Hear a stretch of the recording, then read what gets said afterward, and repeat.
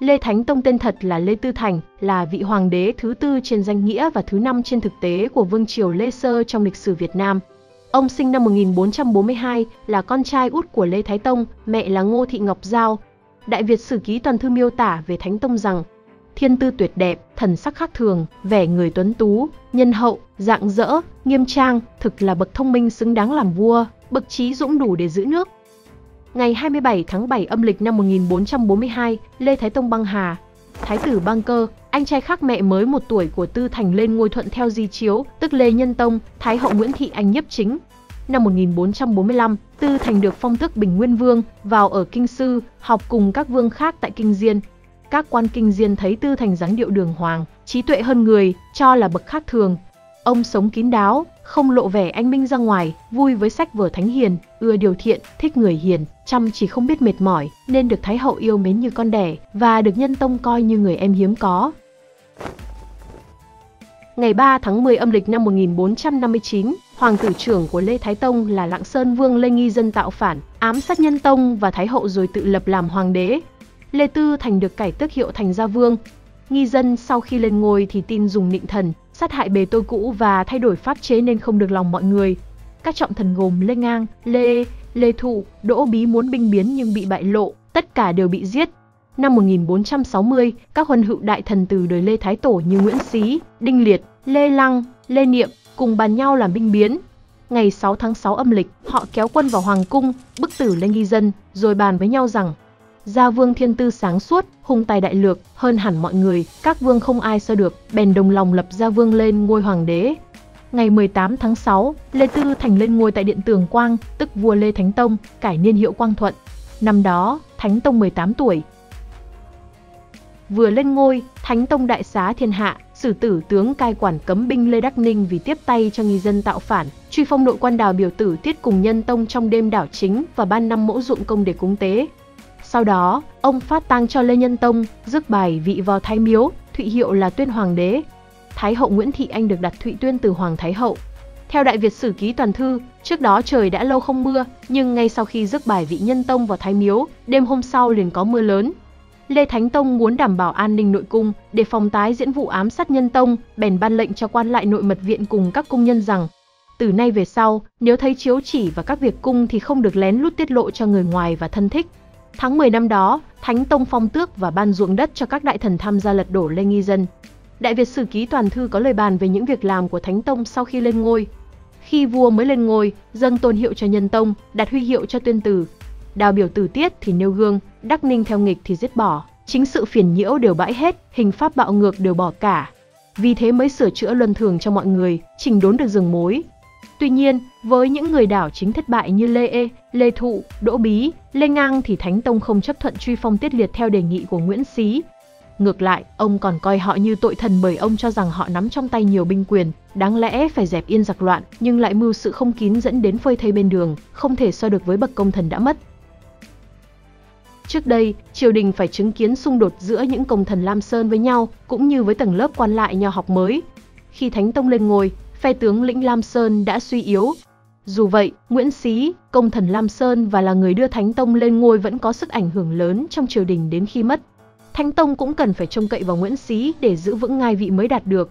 Tháng 3 năm 1462, con trai Nguyễn Xí là Nguyễn Sư hồi là một bài thơ nặc danh với ý định vu cáo các đại thần Lê Niệm, Nguyễn Lỗi, Trịnh Văn Sái và Lê Thọ Vực làm phản rồi vứt ra đường. Nhưng bài thơ chưa kịp lưu truyền thì bị bại lộ. Cả 4 đại thần đều xin trị tội sư hồi, Thánh Tông phải bênh vực cho ông ta, với lý do đây chỉ là hiềm khích cá nhân, và bài thơ cũng không có ý tạo phản hay phạm thượng. Tháng 8 năm 1462, Thánh Tông xử tử Lê Lăng, thuộc phe đối lập Nguyễn Xí, vì từng có ý lập Lê Khắc Xương, anh trai thứ của Thánh Tông lên ngôi. Tuy nhiên, sau khi Nguyễn Xí qua đời, Thánh Tông thắt chặt kỷ cương quân đội và không có ưu ái ngoại lệ, khiến giới tướng lĩnh chịu vào khuôn phép. Cùng lúc đó, tầng lớp văn quan được tuyển qua khoa cử ngày càng lớn mạnh, tạo nên chỗ dựa mới cho hoàng đế trong việc trị quốc. Để các sĩ phu vốn tự phụ vào chữ nghĩa của bản thân phải kính nể và phục tùng mình, Thánh Tông đã cho thấy sự am hiểu sâu sắc của mình với nho học. Lê Khắc Xương, anh trai duy nhất còn sống của Thánh Tông giữ tước cung vương trong 14 năm đầu triều. Đến năm 1476, ông ta bị khép vào tội âm mưu tạo phản, bị bắt giam sau đó lâm bệnh mất. Trong Đại Việt Sử Ký Toàn Thư, sử quan đời Lê Trung Hưng phê phán Thánh Tông rằng: tình nghĩa anh em thiếu hẳn lòng nhân ái. đời Lê Thánh Tông dùng hai niên hiệu, đầu tiên là Quang Thuận, từ năm 1460 đến 1469, sau đổi là Hồng Đức, từ năm 1470 đến 1497. Từ trước đến giờ, việc triều chính vẫn theo phép cũ của nhà Trần, trên có tả hữu tướng quốc, dưới có lễ bộ, lại bộ, nội các viện. Đến khi Lê Nghi Dân cướp ngôi thì đặt ra lục bộ là lại, hộ, lễ, binh, hình, công, đứng đầu là thượng thư, rồi đến thị lang, lang trung. Nay Thánh Tông giữ nguyên mô hình ấy và ban hành những chính sách mới để hoàn thiện bộ máy quan chế, hành chính của Đại Việt. Vua chia cả nước ra 12 đạo, tương đương như 12 tỉnh ngày nay, mỗi đạo đặt 3 cơ quan quản lý gọi là tòa đô coi việc binh, tòa thừa coi việc hành chính và tòa hiến coi việc hình luật. Lại đặt ra giám sát ngự sử để đi trông coi công việc của quan lại ở các đạo. Lê Thánh Tông rất đề cao ý kiến của các quan, nhiều sáng tạo về hành chính của ông có xuất phát từ sự gợi ý của quan lại. Ông đã ra nhiều chỉ dụ yêu cầu triều thần phải trung thực và thẳng thắn khi trình bày quan điểm với hoàng đế, không được nói nước đôi, hai nghĩa. Thánh Tông nổi tiếng là vị hoàng đế quản lý quan lại hết sức chặt chẽ. Hàng ngày, ông đều hội kiến với các quan lại cao cấp nhất của mình. Ngoài ra, sau mỗi buổi thiết triều, ông thường gặp riêng các quan đứng đầu lục bộ và ngũ phủ để bàn bạc. Hoàng đế cũng dõi theo sát sao hành xử của hàng ngàn viên quan lớn nhỏ trong triều đình. Ngay từ khi mới lên ngôi, ông đã tạo ra một cảm giác kết nối sâu sắc giữa mình với các đại thần qua việc khen ngợi hoặc trách mắng từng cá nhân. Mỗi lời khen chê của ông đều thể hiện ông nắm rõ tiểu sử và sự nghiệp của họ. Ông cũng ban hành hàng loạt sắc lệnh, cảnh báo và nghiêm cấm các quan văn võ không được tham ô, hối lộ, gian dối, biếng nhác, trễ nải, bóc lột sức quân và dân để vỗ béo bản thân, thu thuế chậm chạp, không hoàn tất công việc đúng kỳ hạn, sống phóng đãng, chìm đắm tửu sắc, gia đạo không nghiêm, mặc triều phục không đúng quy chế, lễ lạc quá đà. Mặt khác, Thánh Tông cũng tỏ ra rộng rãi trong việc cho phép các quan bị xử phạt, giáng chức hay cách chức có cơ hội lần hai để chuộc lại lỗi lầm. Lê Thánh Tông rất quan tâm cất nhắc người giỏi, giáng chức người bất tài, tham ô. Bên cạnh các khoa thi 3 năm một lần, ông áp dụng chế độ tiến cử và bảo cử để chiêu mộ quan viên tài đức. Tuy nhiên, nạn tham nhũng đã không thể diệt trừ triệt để trong triều đại của ông. Nguyên nhân chính là bộ máy quan lại cồng kềnh, lương ít và phẩm hàm thấp. Hoàng triều quan chế do chính ông ban bố đã khiến cho quan viên rất nghèo, nhận lương không đủ sinh hoạt. Quan thanh liêm như Nguyễn Trực làm việc tại Hàn Lâm Viện thời Thánh Tông đến lúc mất chỉ có vài xào ruộng của vợ. Điều này khiến cho các quan phải xoay sở để trục lợi, tệ nạn tham ô vẫn cứ tồn tại và phát tác mạnh hơn trong các triều vua sau. Bên cạnh những cải cách sâu rộng về hành chính, Lê Thánh Tông cũng tỏ ra là một nhà quân sự có tài. Ông đã ban bố rất nhiều chính sách nhằm củng cố, mở rộng sức mạnh quân đội Đại Việt. Ngay sau khi lên ngôi, vào tháng 7 âm lịch năm 1460, ông đã hạ chiếu cho các tổng quản, chỉ huy quân các vệ, các phủ, trấn rằng có quốc gia là phải có võ bị, nay phải tuân theo trận đồ nhà nước đã ban, trong địa phận của vệ mình, phải chỉnh đốn đội ngũ, dạy cho quân lính phép đi, đứng, đâm, đánh, hiểu được mệnh lệnh, tiếng chuông, tiếng trống, khiến cho binh lính tập quen cung tên, không quên võ bị. Quân đội thời Lê Thánh Tông bao gồm có hai bộ phận, cấm quân đóng ở Kinh Thành và quân năm phủ đóng giữ khắp đất nước. Khoảng năm 1465 đến 1470, Lê Thánh Tông ban hành chính sách tuyển quân, cứ 3 năm một lần làm lại hộ khẩu gọi là tiểu điển, 6 năm một lần gọi là đại điển.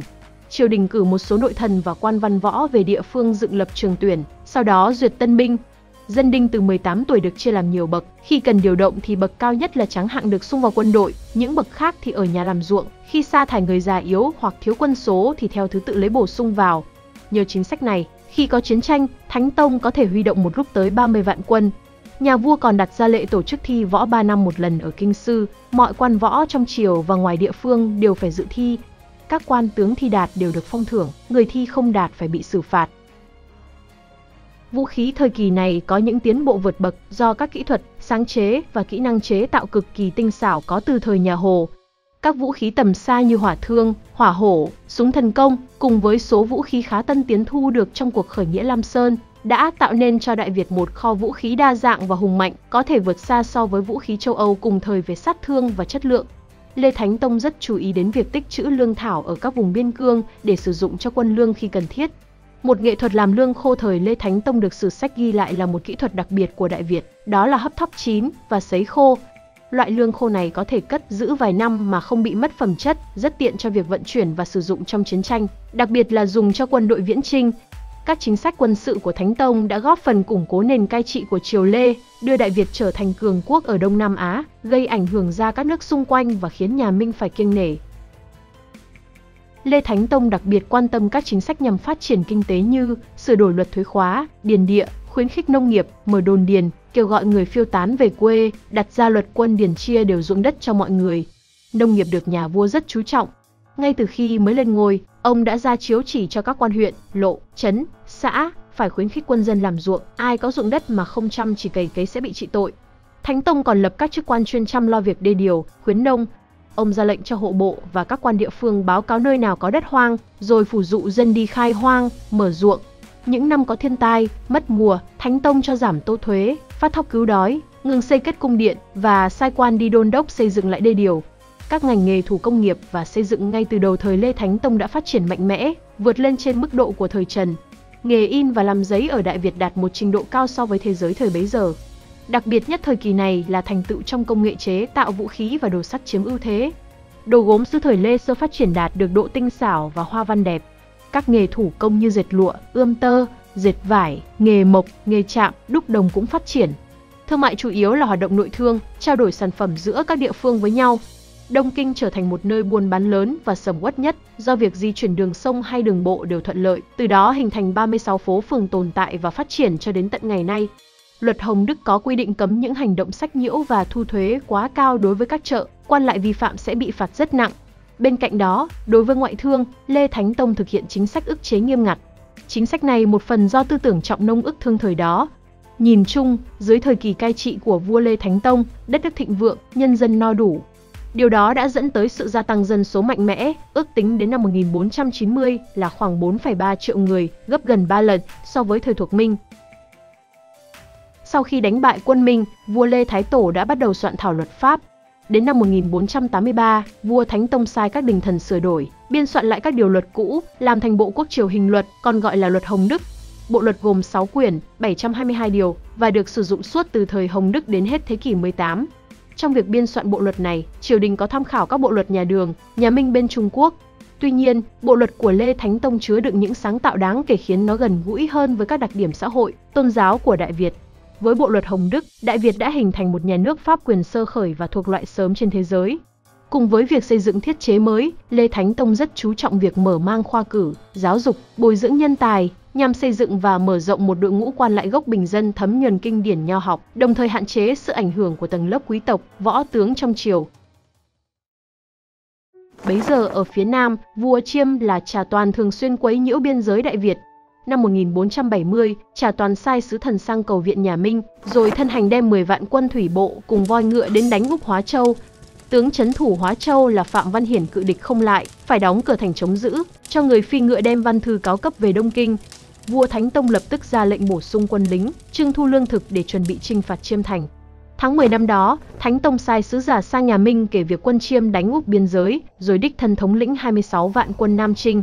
Ông sai các tướng Đinh Liệt, Lê Niệm đem 10 vạn bộ binh đi trước, tự mình cầm 15 vạn thủy quân đi sau. Giữa tháng 12 âm lịch, đại quân tiến vào lãnh thổ Chiêm Thành. Lê Thánh Tông sai người vẽ lại bản đồ nước Chiêm và dặn quân binh phải tập luyện khẩn trương hơn nữa. Tháng 2 âm lịch năm 1471, Trà Toàn sai Thi Nại cùng 6 viên tướng mang 5.000 quân và voi chiến áp sát ngự doanh quân Đại Việt.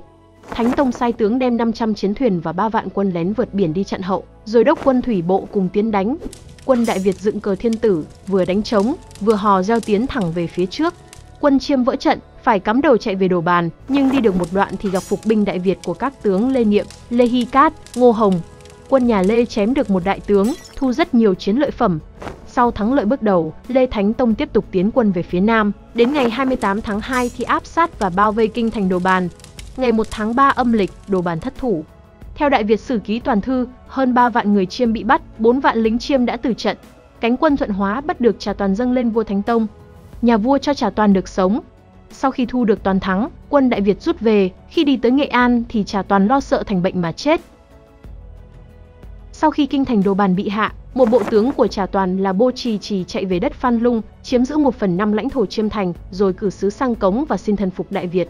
Vua Thánh Tông muốn làm cho nước Chiêm suy yếu vĩnh viễn để dễ bề cai trị, mới chia đất Chiêm ra làm 3 nước, phong cho 3 vua, một nước là Chiêm Thành, một nước nữa là Hoa Anh và một nước khác là Nam Bàn. Còn phần lãnh thổ phía Bắc Chiêm Thành từ Điều Hải Vân tới Bắc Phú Yên được sát nhập vào Đại Việt, lập thành đạo Quảng Nam rồi đặt quan cai trị. Tháng 9 năm 1471, Hoàng đế ban bố chiếu chỉ cho con cháu của những người tù tội phải vào Quảng Nam định cư, những người bị tội lưu đày phải xung quân vào Quảng Nam.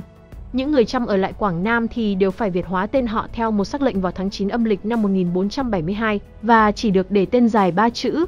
Sau cuộc chinh phạt của Lê Thánh Tông, nước Chiêm Thành đã rất suy yếu, không còn là mối đe dọa với Đại Việt. Đây cũng là tiền đề để các chúa Nguyễn Nam tiến sau này. Ở phía Tây, quan hệ giữa Đại Việt với Lão Qua đã căng thẳng từ đầu triều Lê. Khi Lê Thái Tổ giấy nghĩa ở Lam Sơn, Lão Qua đã đưa 3 vạn quân và 100 thớt voi sang phối hợp với quân Minh đánh úp. Sau này khi nhà Lê đã lên ngôi, quân Lão Qua vẫn thường xuyên quấy nhiễu biên giới của Đại Việt. Xứ Bồn Man nguyên là phiên thuộc của Ai Lao, đến khi Lê Thái Tổ dựng nước mới sang cống nạp cho Đại Việt, và đến thời Lê Nhân Tông thì cống voi và Xin Nội thuộc nhà Lê được triều đình đổi làm Châu Quy Hợp, thuộc Nghệ An. Tuy nhiên, xứ này vẫn thường hay nổi lên làm phản, triều đình đã nhiều lần phải cử quân đi đánh dẹp. Tới năm 1478, tù trưởng Bồn Man là Cầm Công lại làm phản, ngầm xin sự trợ giúp của Lão Qua. Lão Qua điều binh quấy nhiễu Châu Quy Hợp của Đại Việt. Tháng 8 âm lịch năm 1479, Lê Thánh Tông xuống chiếu chinh phạt Lão Qua, Bồn Man. Ông sai các tướng cấp cao chỉ huy 5 đạo quân, huy động quân số lên đến 18 vạn, chia làm 5 đường tiến quân. Quân Đại Việt thế mạnh đã nhanh chóng tiến sâu, tiêu diệt và bắt sống nhiều cánh quân, tướng lĩnh của Lão Qua. Lê Thánh Tông tiến quân vào kinh đô Luang Prabang, lấy nơi đây làm bàn đạp để tiến sang phía Tây tiếp tục truy kích.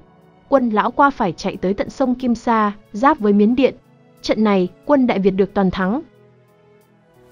Tháng 12 âm lịch năm 1479, vua Lê Thánh Tông về tới Đông Kinh. Không lâu sau, ông lại đi đánh Bồn Man, sai Kỳ Quận Công lên Niệm đeo ấn tướng quân dẫn 30 vạn quân vào Bồn Man. Quân đội Đại Việt vượt qua được cửa ải, đốt phá các thành trì kháng cự, thiêu hủy kho tàng. Cầm Công bỏ chạy rồi chết. Dân Bồn Man khi đó đa phần bị chết đói, 9 vạn hộ chỉ còn 2.000 người bèn đầu hàng. Nhà vua cho Cầm Đông, họ hàng của Cầm Công làm tuyên úy đại sứ để thu phục, đặt lại quan cai trị như trước. Từ đây Bồn Man hoàn toàn thuộc về Đại Việt. Tháng 1 âm lịch năm 1480, đại giá nhà vua từ Bồn Man về Đông Kinh. Đại Việt nằm ở phía nam Trung Quốc, tuy tự chủ và có triều đình riêng, nhưng vì là nước nhỏ nên phải xưng thần với các triều đại Trung Quốc trên danh nghĩa. Triều Lê cai trị Đại Việt cùng thời với nhà Minh ở phương Bắc. Hễ có vua Lê mất, vua mới lên ngôi thì phải cử sứ giả sang báo tang và xin hoàng đế nhà Minh sắc phong làm An Nam quốc vương. Lê Thánh Tông cũng không ngoại lệ. Mặc dù thần phục nhà Minh trên danh nghĩa, nhưng ở trong nước, Lê Thánh Tông luôn khẳng định vị thế của mình như một hoàng đế, một thiên tử thống trị đế quốc phương Nam, không thua kém các hoàng đế phương Bắc. Lê Thánh Tông cũng rất mực cẩn thận phòng bị biên giới phía Bắc. Ông rất quan tâm khuyến khích các quan biên giới cảnh giác với các âm mưu xâm nhập, xử lý kịp thời các sự việc lãnh thổ với nhà Minh. Thánh Tông thường bảo với các triều thần, ta phải giữ gìn cho cẩn thận, đừng để ai lấy mất một phân núi, một tấc sông vua Thái Tổ để lại. Khi vua Lê Thánh Tông đem đại quân vào đánh Chiêm Thành, Lão Qua và Bồn Man, Minh Hiến Tông đều gửi thư trách Thánh Tông ức hiếp kẻ yếu, gây hấn kẻ mạnh, nhưng cuối cùng cũng không động binh hỏi tội. Nhìn chung, thời bấy giờ Đại Việt thực lực hùng mạnh, thanh thế lẫy lừng, cho nên nhà Minh cũng phải lấy lễ nghĩa mà đối đãi, dù có nhòm ngó cũng không dám làm gì. Lê Thánh Tông còn khuếch trương thanh thế của Đại Việt trong mắt người mình, qua việc ông đòi hỏi quan lại soạn thảo văn thư bang giao phải rất cẩn thận và tinh tế. Theo sách Đại Việt Sử Ký Toàn Thư về giấy tờ bang giao, vua trước hết sai quan Hàn Lâm Viện soạn thảo, rồi trao xuống cho đông các xem, sau lại đưa cho triều thần xem, nếu có ý gì khác thì cho sửa lại. Vì thế, người Minh sau khi xem các văn thư Đại Việt phải ngưỡng mộ, khen ngợi Đại Việt lắm nhân tài. Quan hệ giữa hai nước diễn ra hòa bình trong suốt triều đại Lê Thánh Tông. Năm 1497, vua Lê Thánh Tông mất, ở ngôi được 38 năm, thọ 56 tuổi. Linh cữu của ông được rước về Lam Kinh, mai táng tại Chiêu Lăng, bên tả Vĩnh Lăng của Lê Thái Tổ. Thánh Tông là một ông vua thông minh, thờ mẹ rất có hiếu, ở với bề tôi đối đãi lấy lòng thành. Trong 38 năm trị vì, ông sửa sang được nhiều việc chính trị, mở mang học hành, chỉnh đốn võ bị, đánh dẹp nước Chiêm, nước Lào, mở rộng bờ cõi, khiến cho nước Đại Việt bấy giờ được văn minh thêm ra và lại lừng lẫy một phương, kể từ xưa đến nay chưa bao giờ cường thịnh như vậy. Sử sách và người đời sau gọi thời kỳ của ông là Hồng Đức thịnh thế.